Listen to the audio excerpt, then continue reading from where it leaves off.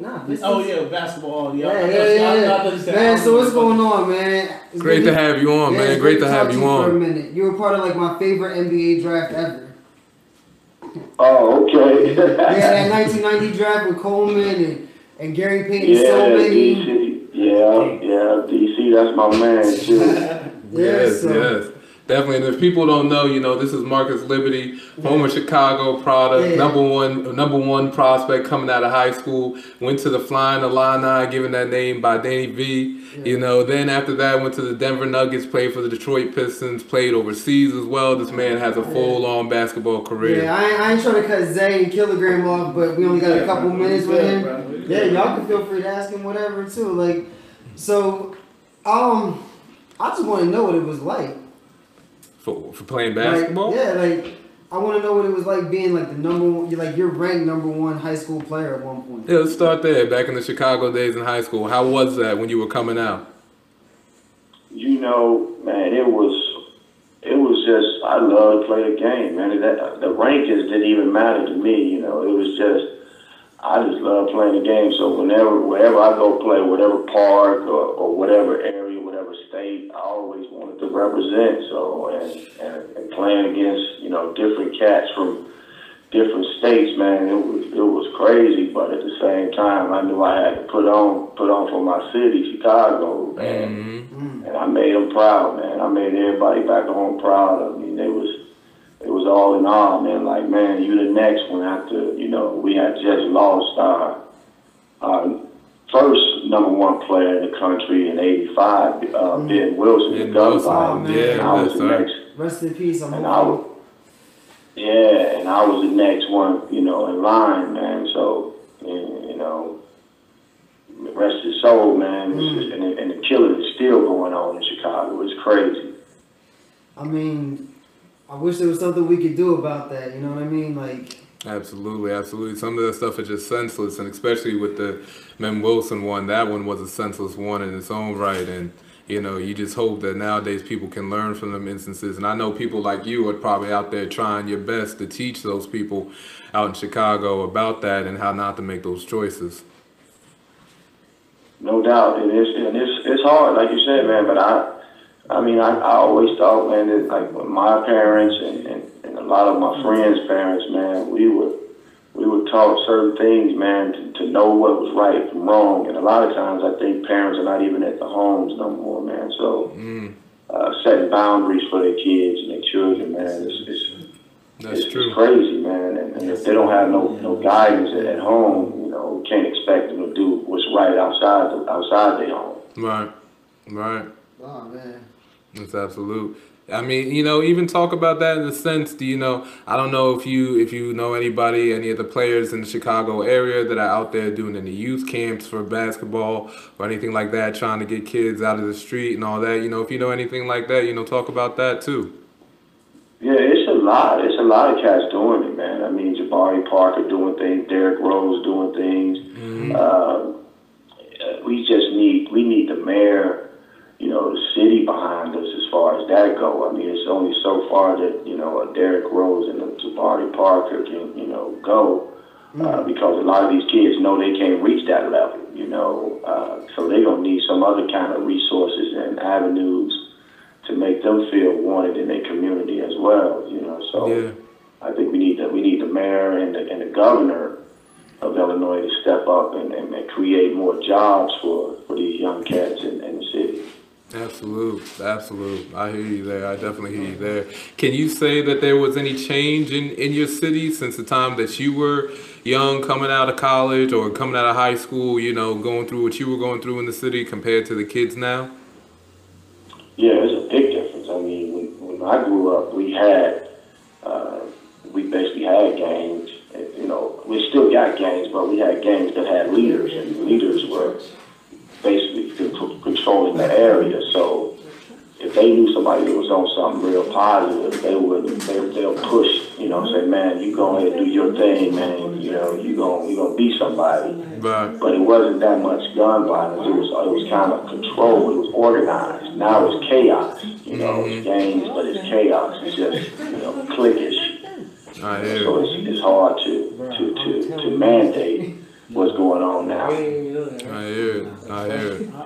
Man, you know, it's so crazy. It's like, you know, the generation now, and even myself, like, I'm young compared to the people in this room, but I can definitely say, you know, here I am. I'm the young one here. I always am. 27. 27 years old.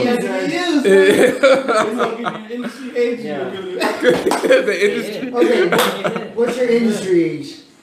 What's the industry? Mine's 29. What's yours? Mine's 26. Oh. Oh man. But you know, I know now, you know, being at this age that I am, you know, I'm able to still look back and I'm able to still find people, but it's because I'm interested in that. You know, a lot of the kids now, they don't necessarily know about the players from beyond, like players like you know, battle with somebody that you played with as well back then. You know, players back then, how skilled that they were. A lot of the kids now, they just don't know. You know, and there's avenues out there, but is it because of the interest? Is it because that they can't, or they just don't want to find out for themselves? I mean, because you played on one of the greatest college basketball teams that we've ever seen. You know, I know when you were in the Denver Nuggets after that first year, I believe the Denver Nuggets they still hold the record for, it was them and and the Golden State Warriors, that 320-point game. Did you play in that game, or were you on the team at that time? Yeah, that was crazy. Yeah, and I mean, when I watched that, I was sitting there like, man, you know, they talk about teams not playing no defense now, or they're scoring nowadays. I mean, y'all were at like 160 points. The other team was at like 150 something. Like, that was a crazy game. What? Yeah, we had my man Paul Westhead, man, who was at Loyola Marymount, and that's all he wanted to do was run and gun. He didn't want to play no defense. Yeah, nah, like, see, and it was like you would watch the game, Chris, and like it'd be Hardaway, right? He'd come up, and the first thing he'd do, we just jack up the three. Oh, Chris Mullin just be hitting threes back and forth, you know, like that's what that whole game was, and it's just like, wow, so we complain about defense now? Like, look at what they played back then. But it was let's be honest, like we was talking to Mark Aguirre, and he was saying like it was like harder to play back then. Yeah. Like, I mean, honestly, Marcus, from your experience, what would you say is harder, back then or now? I would definitely say back then, especially when Mark and Big Mark and Izell and all those guys were playing, man. It was a lot of hand checking. So no matter how quick you were, they could slow you down with one of those hand checks. You know. Right. Now in this era, it's you know, they wanted to be fast, a little bit more faster, so ain't no more hand checking. So that's why when I hear people talk about the different eras, if Michael Jordan was in this era, could he still do what he was doing? I'm like, man, come on, man. Mike would have averaged probably 50 easy, you know, in this era.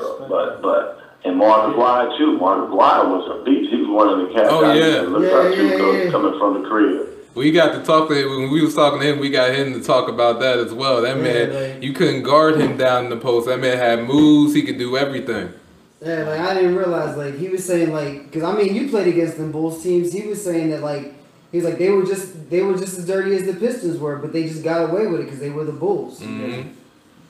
Well, yeah, and they had to figure it out too. You know, that, man, the Pistons getting away with it, then why we can't do it? So, you know, they kind of mimic the Pistons a little bit, but, you know, they had one of those guys that can fly high up in the air, so it was hard to guard him, man. But the 80s and the 90s, man, was dope, man, and I like this era, too. I just love watching basketball, but... Absolutely. Where you guys calling from, man? Well, I mean, where I'm calling to? We're in New Jersey. Yeah, we're in New Jersey. New Jersey. Oh, y'all in Jersey. Yeah, man. That's where my peeps.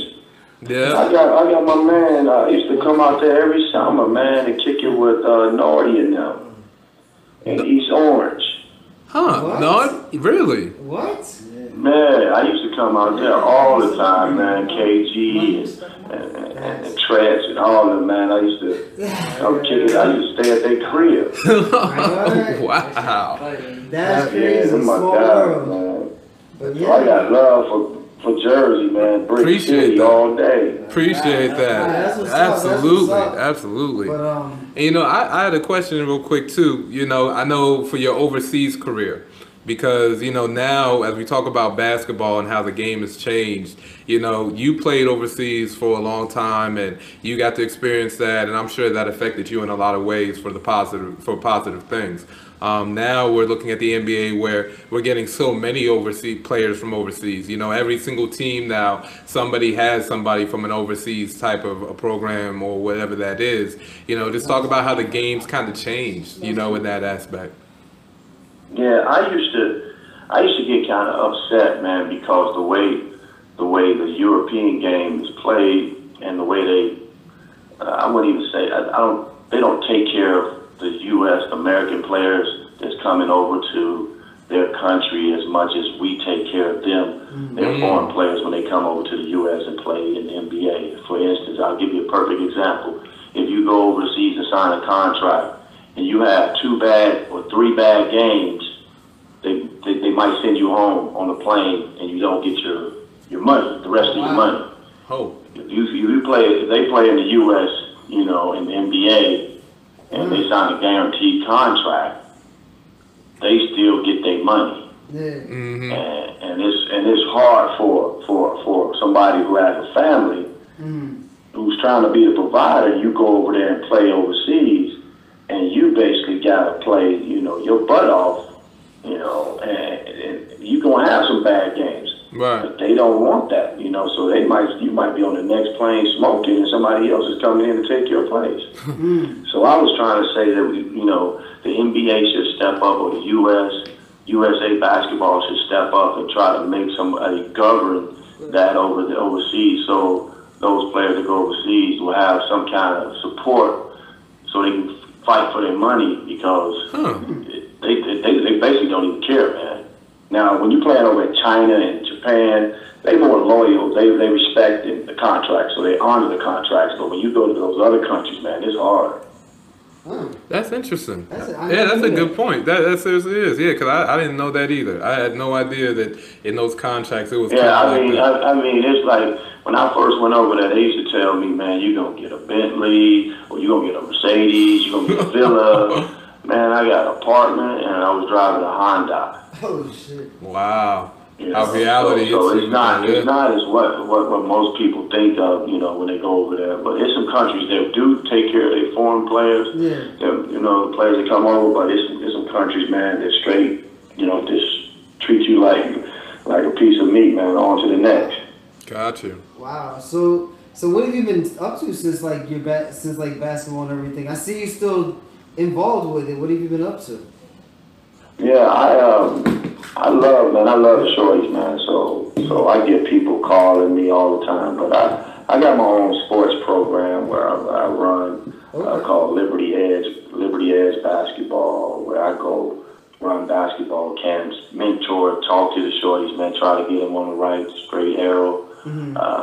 Just giving them some knowledge, man, any kind of way I can to uplift their spirit. You know, this game has just been good to me, so it's only right for me to give back. And I'm big on being a role model. I mean, I know some people don't want that responsibility, but I'll take that responsibility fully. And I just want to give back to these shorties, man, no matter if they're from Chicago, New York, New Jersey, LA, California, San Diego, Alabama, you name it. You know, if somebody want to call me, you know, which I do get a lot of calls from different cities and states, and people just want to, you know, get some advice, man, because they knew I made it on every level at the highest level. So why not talk to somebody that's been there? Absolutely. Yeah. I mean, I don't want to take up too much of your time though, so but yeah, that sounds like some good stuff. I mean, if you ever need anything from us, like promotion or anything like that, we always willing to extend a hand. And absolutely, if you ever want to come back in and talk to us, you know, anything like that, we'd love to have you back on. Appreciate everything that you've been saying. I just don't want to take up too much of your time. Man, I appreciate you guys, man. Anytime, man. Y'all, you know, just hit me up, man, if you want. Whatever, you know, I'm here, man. So maybe during the season we can get some of your professional analysis of the games and stuff. Yeah, some opinions on these players now. No doubt. You know, let's get a quick thought. Who you think is coming out of either side, West and East, just off of a pure opinion right now? Well, what's his taking? we know what's coming out what's that his West. taking. I mean, look, you never know. Injuries could happen, all that. Maybe Houston. Maybe you think with Carmelo. You know, I don't know. That's why I'm throwing it out there.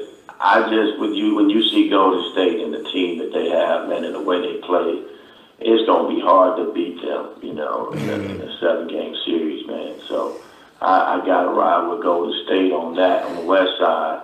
Now the East is very interesting now because you got Boston who looks real good without Kyrie Irving. So can you imagine with Kyrie back, how that team the makeup is gonna look? So I gotta ride with Boston coming out of that East, man. So that's my prediction. That's my early prediction. Now that could change, you know, when the season starts. But right now, that's what I'm predicting: Boston and Golden State. Absolutely. That sounds like where I'm going too. Yeah. But we're gonna keep in touch with Mark. Definitely.